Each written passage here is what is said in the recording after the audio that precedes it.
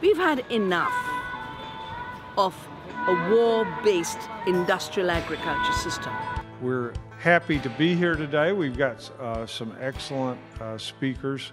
We feel like we're at the phase now where we're introducing this basic concept, which is as we all know, we're heading to catastrophe if we follow the path of business as usual. And today on World Food Day, we find that over 800 million people right now on this planet are food insecure. Ladies and gentlemen, using synthetic nitrogen fertilizer creates a feeding frenzy that is artificial and dangerous. We need to improve the way we assess any development project for agriculture in the world, taking into account the carbon storage level in the soil. Just by changing grazing, we can stop global warming. So we can fix it. It's under our feet. We know that we can fix it. We've got the solution. Using regenerative soil management techniques to sequester carbon in the earth. And taking care of soil takes care of our health, takes care of our climate, takes care of our economies.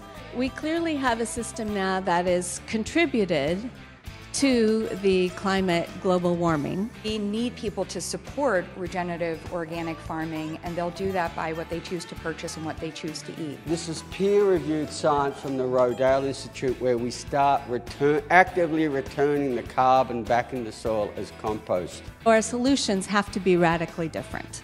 We have to make the great U-turn. Don't ever take another bite of factory farm food.